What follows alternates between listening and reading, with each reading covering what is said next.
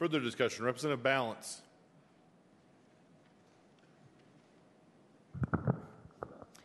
Thank you, Mr. Chairman. Members, I too rise in opposition to this bill. I will say that I have tremendous respect for the sponsor and some of the co-sponsors of this bill. I had the opportunity to work with the sponsor for many months as we worked on a resolution that we believed would achieve true bipartisan support. But there was a major difference of opinion that we just could not get past. The sponsor and the other side of the aisle and the governor's office insisted on including a massive new welfare program. Their plan is to use Medicaid, which was designed to provide medical care to disabled people who are unable to work and are low income, below the poverty level.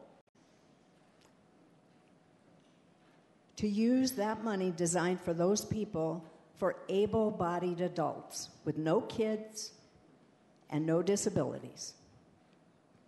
The divide between the Republican solution, which we rolled out as the Big Sky Health Plan, and this bill, that is clearly the governor's bill,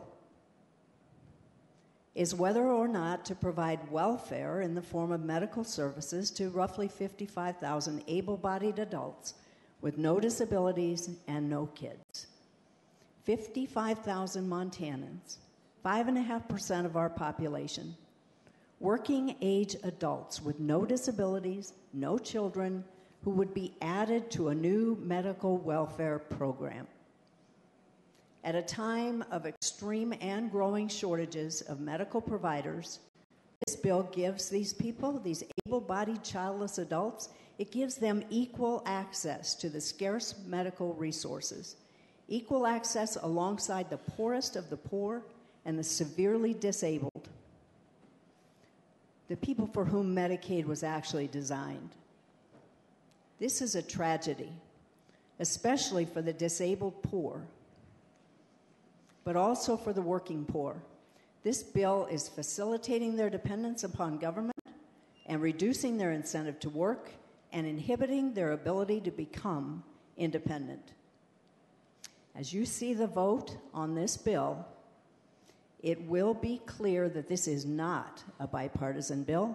It's the governor's bill with a handful of Republican support. Mr. Chairman.